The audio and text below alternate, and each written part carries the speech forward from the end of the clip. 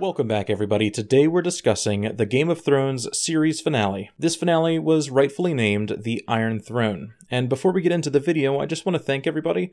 You know, we just hit 27,000 subscribers, and I'm truly grateful for all of you for making this platform possible. If you're looking for additional content on this channel, then you're in luck. I have many more videos currently on the master list to produce, and we'll be covering Westworld, the Lord of the Rings series, and so much more in the upcoming months. Please be sure to click subscribe and turn notifications on to stay up to date. Without further ado, let's talk about Ghost finally getting the pats he deserves. Oh, did something else happen that you would like to discuss? Was there anything more important in this entire series than this pinnacle moment? No? Awesome, because that's actually all I care to talk about. This idea keeps creeping into my mind that if the last 80 minutes of this show would have just been Jon giving Ghost head scratches that he deserves, it undoubtedly would have gotten a higher rating than 4.6. I'm not angry. I'm not upset. Nothing in the finale has me up in arms. I don't hate the final moments. I'm not distraught over plot points or loose ends. I'm just numb. I wasn't moved beyond words nor taken back by incredible moments like previous season finales delivered. I just experienced it, and the screen went black. Now, there are some issues that I do have that I'll point out when they come, but I don't know. Perhaps this feeling is just the shock of our dearly beloved finally being over. But let's get into it now and try to figure out our collective thoughts overall. The episode begins with the grim Tyrion walking through the broken city of King's Landing, followed by Jon and Davos. His eyes stayed glued to the ground, not holding his head high like the Tyrion of old, but slowly walking through the outcome of his actions. He's ashamed of what his queen has done to this place. He's ashamed of what he's done to this place. Tyrion tries to leave, and Jon expresses that it's not safe, that he's worried about the unsullied and Dothraki soldiers that he witnessed on a rampage last episode. He passes a cracked bell on his way to the keep, symbolizing that Dany didn't just destroy the city, she destroyed their ability to give up. They would succumb to her merciless slaughter without quarter, and the next scene enforces that. Grey Worm executes the Lannister soldiers that had just given up, and Jon pleads to stop this insanity, but ultimately concedes. How much more defeated do you want them to be? They're on their knees. They are breathing. Look around you, friend. We won. Tyrion walks through the tattered map room, a crack cutting through the neck of Westeros, showing the destruction that Dany has brought to this land, also showing a symbolic divide that now exists with the people who survived this Targaryen coming to power. Tyrion slowly consumes screen time and goes to find his brother and sister crushed under rubble, the golden lion's hand sticking out of the bricks, and his brother's last moment spent with the person that he loved most. I believe that in this moment, Tyrion realizes that his attempt to save his brother ultimately led to this scene. Torn between the solace of them being together in the end, and the anguish that his actions caused him to be the last remaining Lannister, Cersei and Jaime leave this world just as they entered it, together. Arya and Jon walk to the newly affirmed queen, Dothraki somehow regenerating their numbers through photosynthesis or Westworld host printing, and the picture here is one of tyranny, one of delusional victory. Starting with Jon's approach of this massive building draped in a Targaryen flag, we're reminded of why this building was red in the first place. Aegon built his castle of Red Rock to remind the people of the fire that he roasted his enemies in, so whenever King's Landing looked up, they would see the price of defiance. Joffrey Baratheon. I don't think any quote better fits why we see this shot as Jon looks on, about to climb the stairs that he helped conquer. We get this wicked shot showing Dany, and imagery-wise it's stunning, but it's also cool for another reason. The last time we saw her was the mental break she had as the bell sounded. The entire time she burned the city, we never got a shot of her riding anymore. Now that she emerges from the dragon with dragon wings flying toward the heavens, it's almost like she was the dragon in those scenes.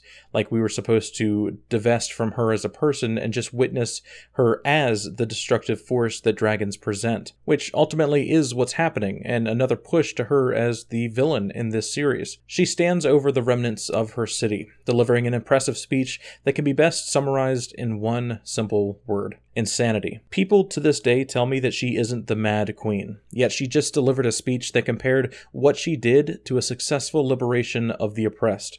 She stands on countless dead innocents, and proudly swears that she would bring this liberation to the rest of the world. The shots of Jon and Tyrion are important here. It shows that they are contemplating her words carefully.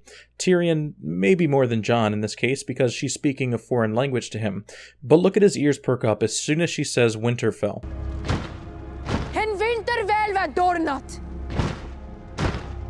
Tyrion comes forward and admits to setting his brother free.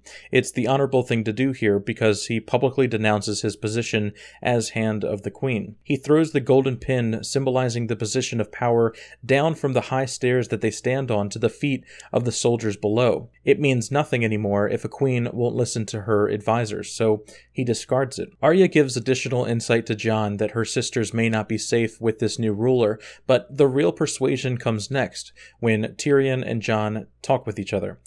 We know the outcome, and other than a few sharp lines, nothing really needs to be dissected. Jon was convinced to kill Dany here. Something that I do want to note is that Jon states love is the death of duty, and Tyrion replies that sometimes duty is the death of love. What Jon is really saying here is that love blinds him, and it makes knowing what his duty is difficult. Tyrion states that perhaps it is your duty just to kill Dany, to kill your love for the greater good. This line was first delivered by Maester Aemon at Castle Black, of which I think this clip here perfectly sums up why we get the scene that we did. Love is the death of duty. If the day should ever come when your Lord Father was forced to choose between honor on the one hand and those he loves on the other, what would he do? He would do whatever was right, no matter what. Jon has to choose duty or love, also noting in this interaction that otherwise Jon would someday be on the same chopping block as Tyrion, and his sisters would likely be at risk as well. I was a little thrown off while watching that these two were able to have such a long conversation together, that this revelation was able to take place, but I don't know. Next we come to Jon approaching Dany. Drogon is resting under a mountain of snow as he approaches the throne room, and I loved this scene. Seeing him come out from underneath of that snow put the biggest smile on my face. I'm not even sure why, honestly. Perhaps this is just giving the mighty beast other real-world traits that we can relate to. Not just a mythical creature, but more of a silly dog sleeping in silly places. It even sniffs Jon to make sure that he was okay, and Drogon ultimately allows him to enter. We next see Dany entering what is left of the Great Hall. Her visions in the House of the Undying come true, but this time she touches the thing that she has so longed to acquire. A nice place to sit with lower lumbar support. Dany talks about how the throne was much smaller than she imagined, a subtle push that this victory isn't exactly how she saw things going. Also that perhaps now that she has the throne, it's still not enough. Seeing it manifested before her makes her realize that it is just a chair, and the rest of the world still calls out for liberation. In the books, however, the throne is this massive structure, and looks more like this. Jon begs Dany to forgive Tyrion, to forgive the oath the Lannister soldiers made to Cersei, and she refuses to spare any of them. Mercy isn't a thing to her anymore, and honestly, this prediction made me happiest of all. She has constantly needed to be reminded to be merciful. Constantly, her advisors did this, and now that she stands before her prize alone, she has no one to tell her to be merciful. No one except for Jon, and sadly in these final moments, she doesn't listen. Jon shoves his dagger into the chest of fire, just as Arya shoved her dagger into the chest of ice.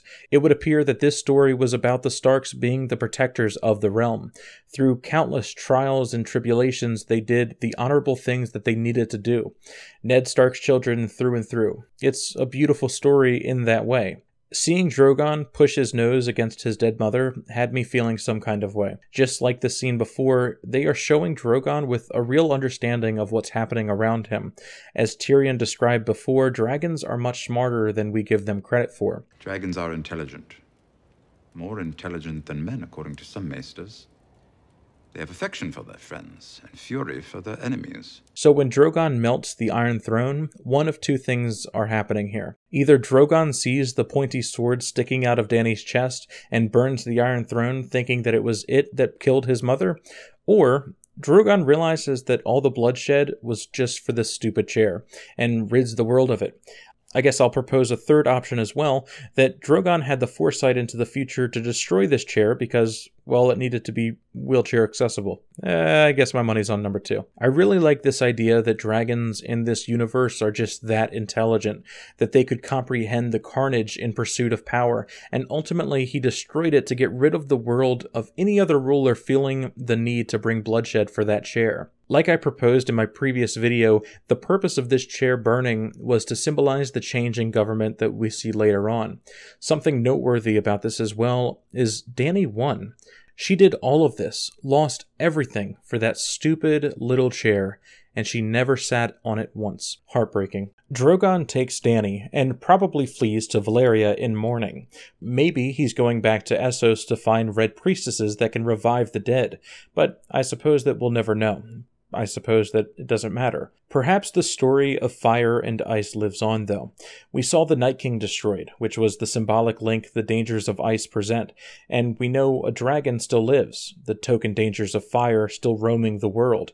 I think that this could be foreshadowing the idea that the dangers of ice are still very present, just as the dangers of fire are, meaning that the Night King and the Long Night coming back by whatever means is still very much on the table. But that's the double-edged sword with magic elements. The next part of this episode is several weeks later, as the remaining lords of Westeros figure out what comes next. Tyrion and Jon remain as prisoners, meaning that Jon for some reason told Grey Worm that it was he who killed Dany. Since her death, the Unsullied have declared a kind of martial law, but I really struggle to imagine how many people exist in the ruins of this place that aren't Unsullied in Dothraki. Yara shows us that the actions of Dany, to some, are defensible, that she was right in doing what she did, and they remain loyal to her. Arya kindly reminds Yara that Jon is family, and I think Yara gets the message. Davos acts as mediator and ultimately fails. As Grey Worm states, they want justice, not a prize for doing what they did, and then demands Tyrion's silence. Naturally, Tyrion goes on to talk freely for many more minutes. Edmure Tully stands up, and I actually started laughing, only to start laughing louder when Sansa tells him to sit down. He is quite literally a joke manifested, and I love it so much. Sam goes next and recommends democracy, to the cackles of everyone looking on. They instead settle on something similar to the Electoral College, that will vote to replace the current ruler after each one dies. They vote that Bran is suited for this position by whatever means, which, okay, decent concept, sound logic, I guess, but we're kind of all overlooking the fact that he knowingly allowed millions to die so that he could sit on this throne. He could have walked any tyrant off of any cliff in the world, but okay. Regardless of how insane it is that they believe that he is best to rule, I propose that they're all unaware of one critical error in this plan. The last three-eyed raven sat in that tree for 1,000 years. Do you think I wanted to sit here for 1,000 years watching the world from a distance as the roots grew through me? We don't know if Bran explicitly has this same ability, but he is the three-eyed raven, and the show has done nothing to state that he doesn't. All I'm saying is that it may be a long time before we need someone else to rule. When they all went around voting for Bran to be ruler, I thought Sansa was going to stand up and say, like, am I a joke to you all? Have you not realized that I was created for this role? Now you give it to my brother who has done nothing to help at all? Literally nothing. Give me one shred of evidence that he has helped us and I will concede the entire kingdom to him. We didn't get this, of course, and she didn't get to be ruler. Instead, she got the North, and Bran is the ruler of Six Flags. Which, okay, now I'm having some kind of cognitive dissonance. It's great that she got the North. Fantastic. She wins something. But why? Why are we seeing the nations divided at all if this single ruler is going to be the best ruler in the world? Does Sansa believe her brother could become corrupted? She is segregating from the winning side just to be isolated. Queen of the North all day long, yes, I'm happy for that, but why does this matter? Why not just split all the kingdoms if this wasn't an issue at all? I don't understand here. It feels like a consolation prize just so Sansa could be doing something in the last shots of this series. Moving on, and nope, not moving on. Never mind. I'm sorry. Bran won the Game of Thrones? Jon Snow did everything that he needed to do in order to save his people dozens of times. He is a hero who would not have sat by while evil controlled the world. You know who did just do that exact thing? Bran. Tell me this guy isn't evil. Go ahead, please, change my mind. Jon never would have sat by, just as Jon never would have burned King's Landing to the ground. If we would have gotten a final scene where Bran sat in the Great Hall contemplating, and the camera zoomed in onto his eyes and they slowly turned blue, I would have understood. That would have made sense. Bran being king does not. I'm telling you, it's so silly. His magic journey through the North all so that he could be the best king ever. It's like they created this overpowered character and did not know what to do with him. So they just put him aside and ignored him as much as they could until boom, that's the twist. He was always meant to be king after everyone killed everyone else. Everyone had a role to play, and if it didn't happen exactly like this, the Starks wouldn't have won. It's something. I mean, I don't know if I'll ever understand how Bran is the most deserving of this crown. Jon, the natural leader that was such a natural leader, people couldn't help but flock to him. Is that all bullshit too? He's able to say no now and it just sticks. Game of Thrones was basically musical chairs and the guy that couldn't leave his seat won. I mean, Hodor died so that Bran could survive and go on to watch countless die so that he could be king. Tell me exactly what is kingly about Bran sitting by, sitting idle, allowing people to die, good and bad, just so he could end up on the throne. And he knew everything that was going to happen the entire time. And it's sealed when he says, "Why do you think I'm here in the first place?" Okay, moving on. So Jon's fate is being sent back to Castle Black, which still exists. He did all of this just to be sent back to the Wall. And I am so confused. Why? I guess Tyrion makes a point, we'll always need a prison for people, but why on earth was Jon Snow a part of this story? He's just going back to prison again. Part of me sees this as a happy ending. After all, his entire story unfolded after he was sent to the Wall. They made such a big deal about his parentage, dying and coming back, all just to end up back at the Wall, or back in the True North with Tormund, as it's implied later on. I mean, how did he not walk away with anything? He is the most deserving in this entire land. It is a laughable offense that we're just going to forget about his ability to lead people because he killed the evil queen.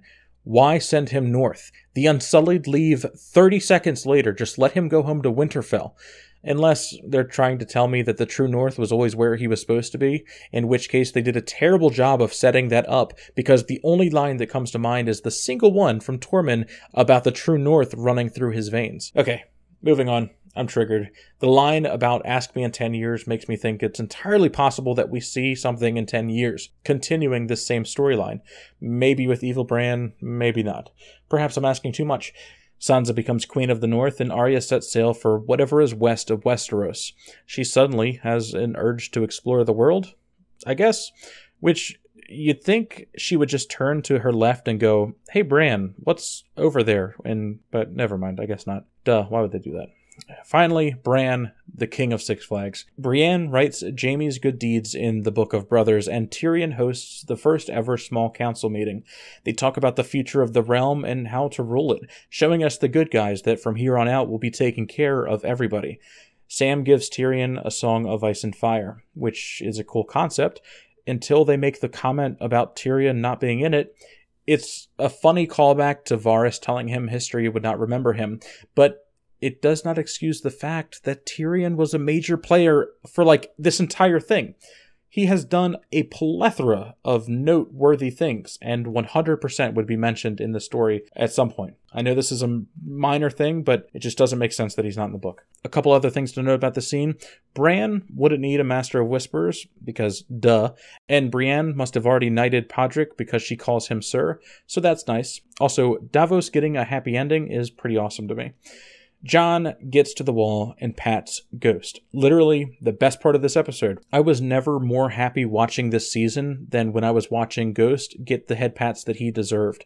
In the end, the Starks win, and they all go their separate ways and carry with them stories of heroism and honor, spreading it across the world.